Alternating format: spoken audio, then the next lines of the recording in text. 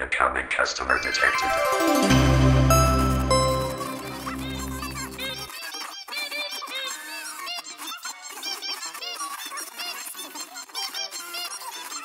Keep your eyes open, boys. We need to have a serious talk! Hello to you, all my fellow Wastelanders. Welcome once again. My name is Ira. This is Blind Gamer Plays, and we are back at Fallout 76, checking out another weapon you guys might have interest in. We are going to be today looking at a bloodied automatic assault rifle with extra agility and extra damage while aiming.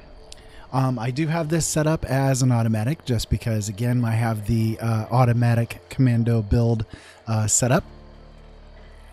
And this weapon might prove interesting.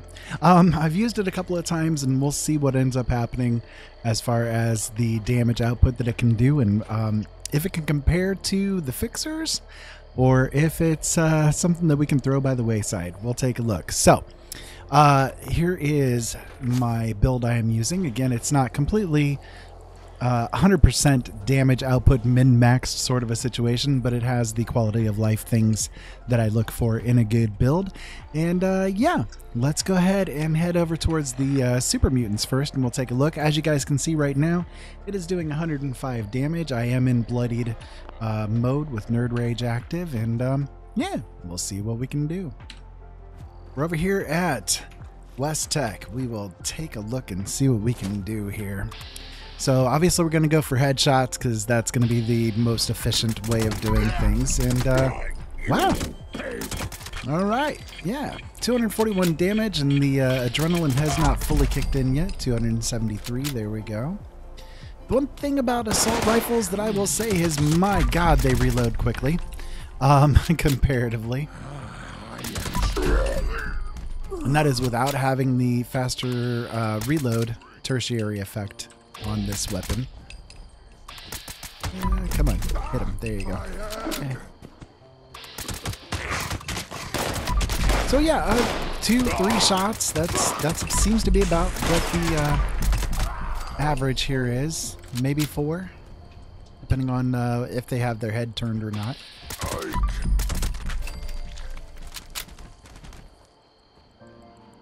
Not really complain about the damage. That is really good damage output on this thing. Let's go ahead and head towards the back, see what we can find over there. Assault rifles are really good. I know that fixers are sort of meta, and combat rifles are by proxy, because they are basically just a fixer. I mean, a fixer is just a combat rifle with a couple of little extra additive things to it. But as you can see, I mean, this comes out with a lot of damage. And the nice thing is, with the assault rifles not being the meta of everything, you can usually find them a little bit cheaper. If somebody has them on a vendor, they're usually selling these a little bit cheaper than they would, say, a combat rifle or a fixer or anything along those lines. Of course, fixers are going to sell for an exorbitant amount of money, but yeah, it's not bad. Let's go ahead and see what it can do against us. Well, yeah, let's do a Scorch Beast, see what we can do. Okay, so we're over here with the Scorch Beast, and we'll take a look, knock out some of these yard trash guys standing around.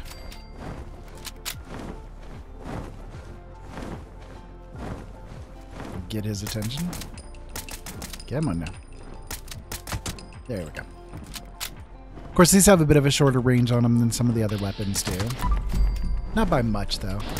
It's not too bad of a factor. Yeah, look at that. Look at that damage output.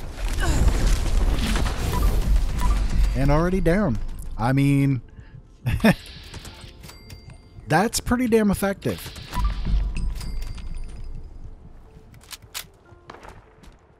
Of course, we took a little bit of damage there, too, but, you know. It is what it is. So yeah, we'll move on, see what it can do against Swan. Okay, we're over here to say hi to Swan and take a look and see how this one does. We'll go ahead and take our first shot there on him and get him to wake up a little bit. Make sure our magazine is full. All right.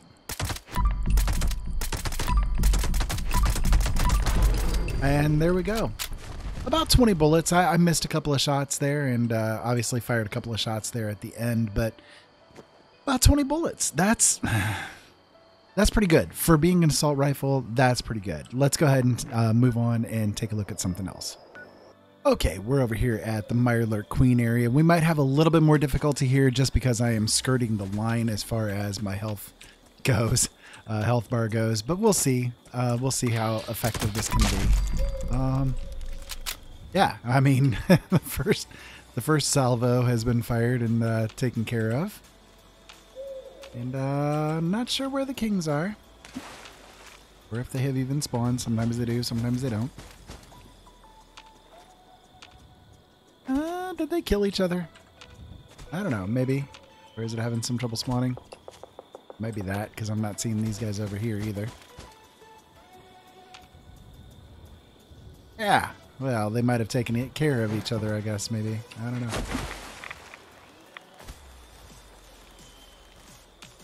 Alright, well, we'll see if we can get the queen to spawn here.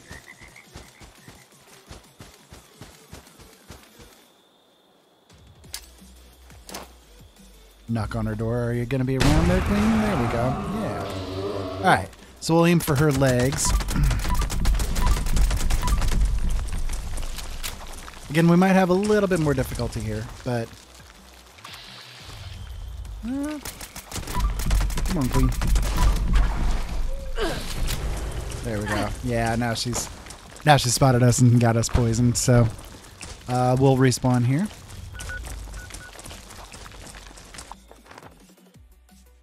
As you can see, though, I mean, it was taking her down quite a bit. And again, that's probably more my fault than anything, just because the skirting the line of things was there. So now that we're out of the Nerd Rage mode, this thing's doing 91 damage, so it's not really all that much different.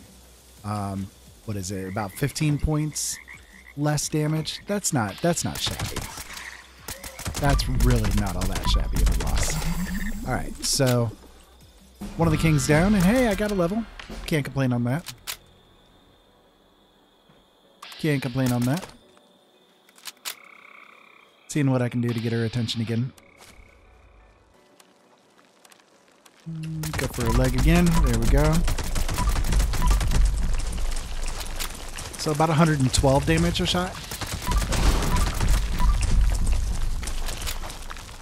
Still not completely spotting me, so we're okay. There we go. Yeah, I mean, not bad. Not bad.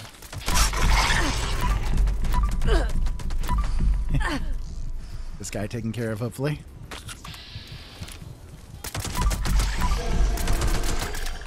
Go.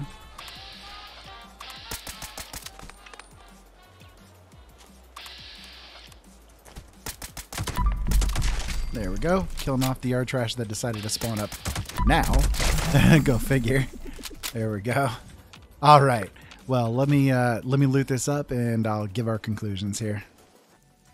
Okay, so obviously a weapon that's like this, being bloodied and in a bloodied build, is going to be very effective no matter what kind of weapon it is, really. You're going to pump out a lot of damage. But the side effect point is how much ammo are you going to be spending out to do just that. I started off with about 2,300 ammo, I do believe. And, ran through a couple of hundred rounds, right? To do that higher level content with that few bullets, even if you're going up to about 500, 5.56 ammo is cheap to make. It's real easy and cheap to make. So, yeah, I mean, a weapon like this, obviously it's going to do well being in a bloodied build. Would an anti-armor or something like that, junkies or things along those lines, do just as well? Perhaps, and if I come across something like that, I will do testing and we can see what would come about with that. But what do you guys think? Would you use a weapon that's like this? I do think if you can't get a hold of a bloodied fixer or something like that, this weapon would be really good. I mean, obviously it can pump out the damage and keep up with pretty much anything that's out there damage-wise. So even though it may not be the meta, it can still do quite a few things that you want to have done.